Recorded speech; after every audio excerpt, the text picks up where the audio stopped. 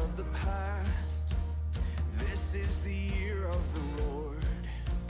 Here at the foot of the cross, we are outsiders no more. You made a way through the darkness into your marvelous light. You broke the bondage that held us, and now we are fully alive. Oh, this will be my day of victory. My chains are gone, now I am free indeed. Every debt is paid by amazing grace. All that's left is to celebrate your love as one. I'm free indeed, my jubilee has come.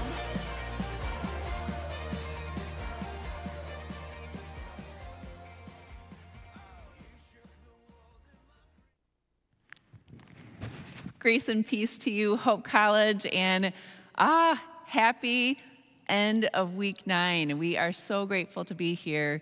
We want to say thank you again. You guys are doing a fantastic job.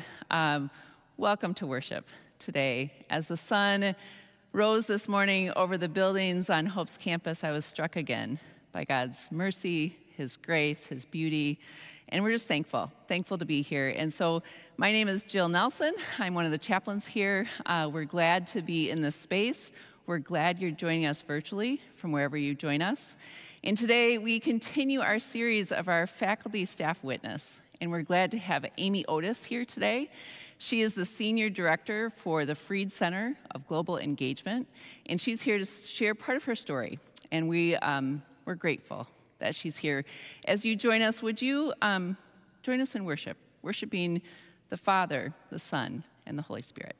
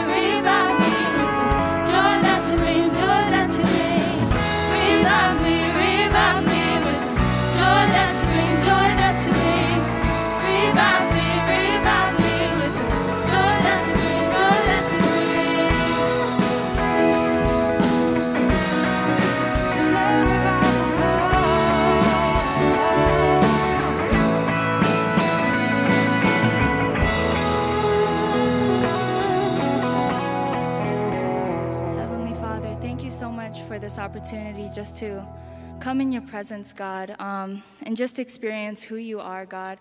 I just pray that we create space wherever we are just to let you move in our lives and just revive us with the word that you're going to bring today. So, God, I just thank you for your presence, and I thank you for this time that we can be filled by you. Amen.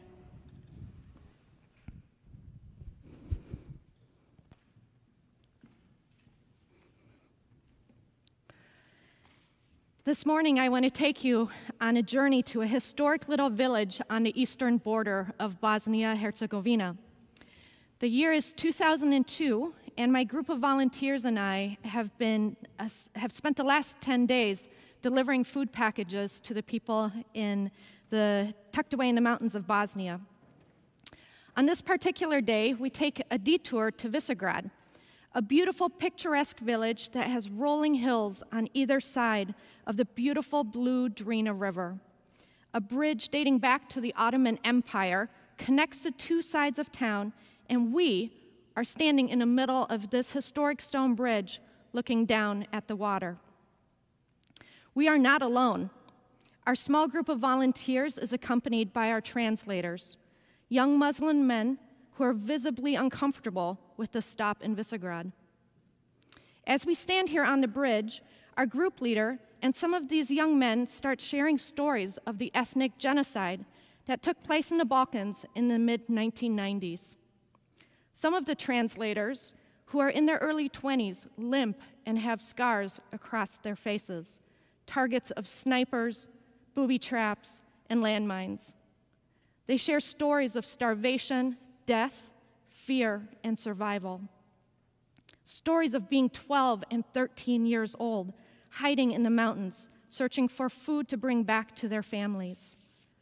Stories of how over 3,000 Muslims, Bosnian Muslims, were trucked in, marched to this particular spot on the bridge where we are standing, killed and dumped into the waters of the Drina River, all in the name of God. In fact, they say that the Drina River was not blue during those days. The water was red from the bloodshed.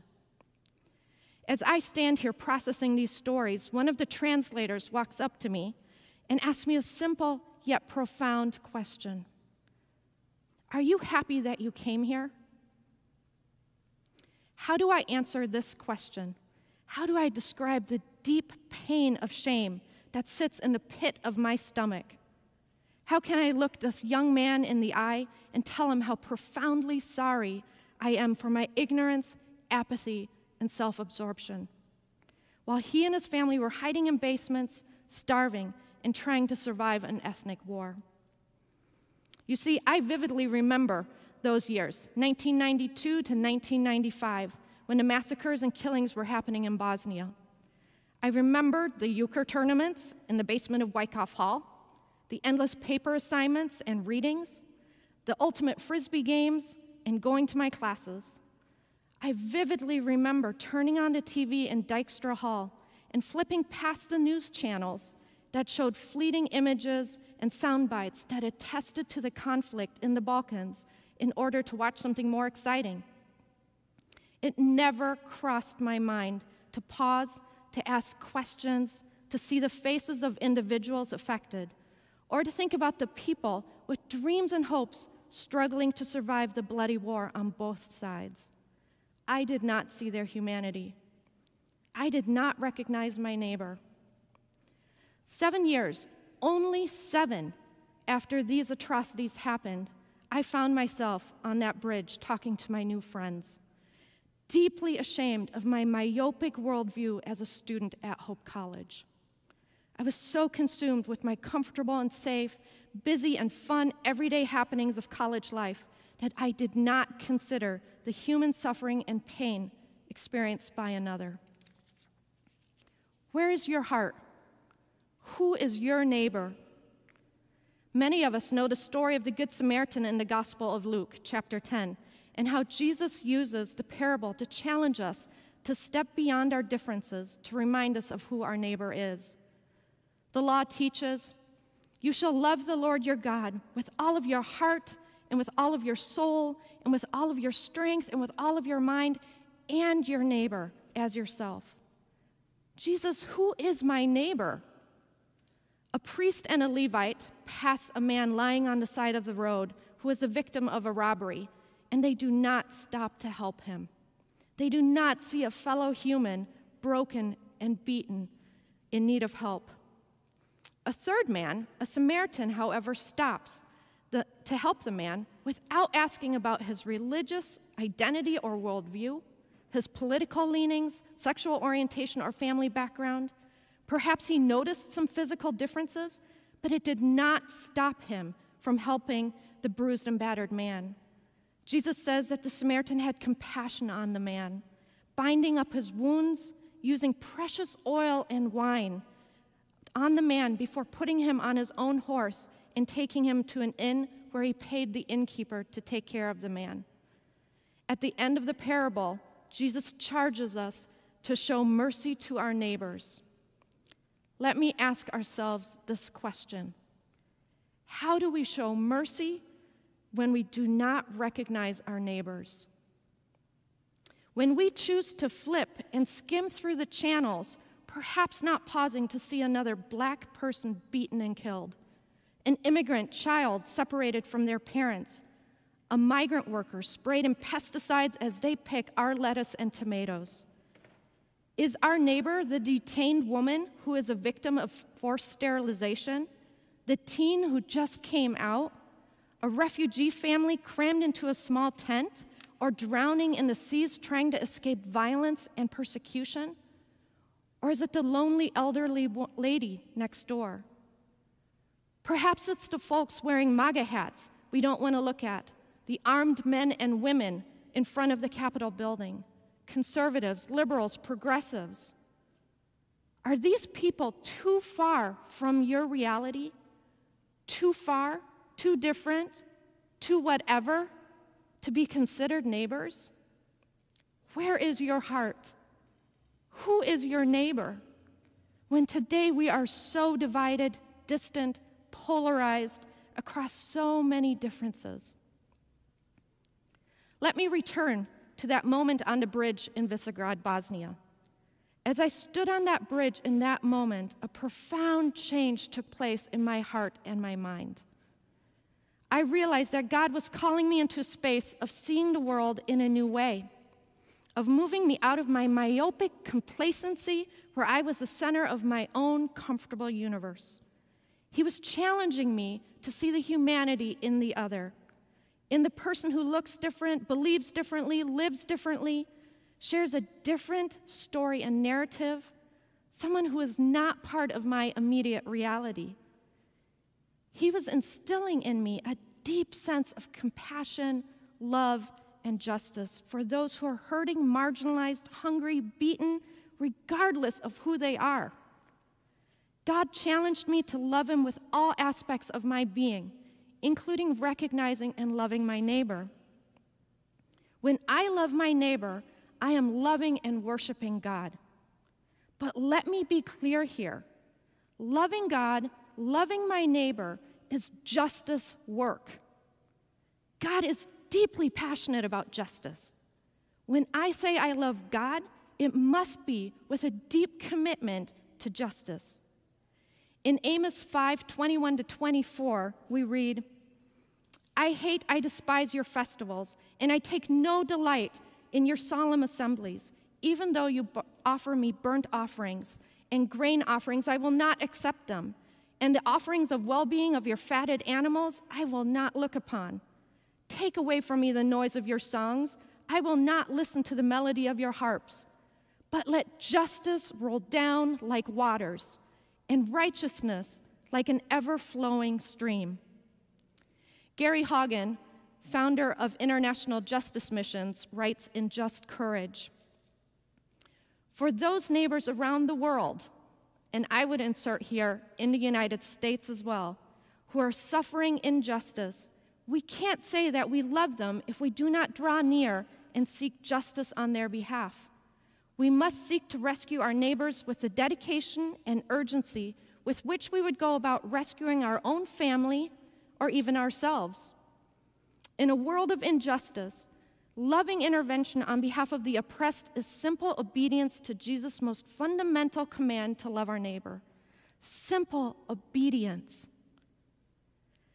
Yes, my time in Bosnia happened a number of years ago, but do you know that this experience has had a profound impact on me almost every single day of my life? Every day, I have to ask myself these questions. Who is my neighbor today? What stories do I need to listen to today? Who do I need to meet today? Where is my heart? Am I loving my neighbor? Is justice at work? And if not, where is my voice? If someone seems too distant, too different from me, and I find myself crossing to the other side of the road, the way the priest and the Levite did, then I am not loving God. Asking these questions in my life drives much of my passion for teaching and engaging Hope students, sending you on off-campus study programs here in the U.S. and across the globe. I deeply desire for you to encounter God's world and people with His eyes and love, to expand your understanding of who your neighbor is and the justice work God calls us to. In fact, I beg you not to be the apathetic college student that I was. Open your eyes, pause, listen, find your voice, ask questions, develop empathy and compassion for the other, especially the other who seems so far removed from your current reality and comfort zone. Are you truly loving the Lord your God with all of your heart and with all of your soul and with all of your strength and all of your mind and your neighbor as yourself? Is your worship tied to justice? Where is your heart? Who is your neighbor? Are you loving your neighbor? What precious oil and wine will you use from your life as you encounter your neighbor? And then wait and see what God does. Go forth in peace, grace, and love into this day that the Lord has made.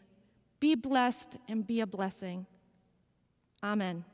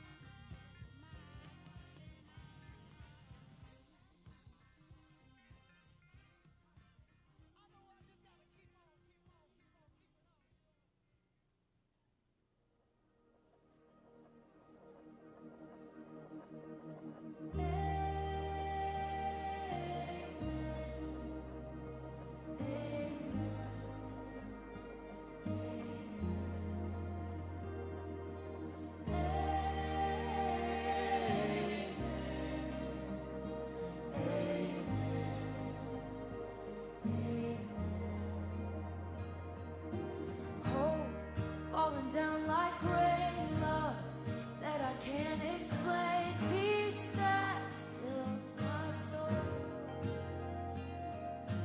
light in the darkest place.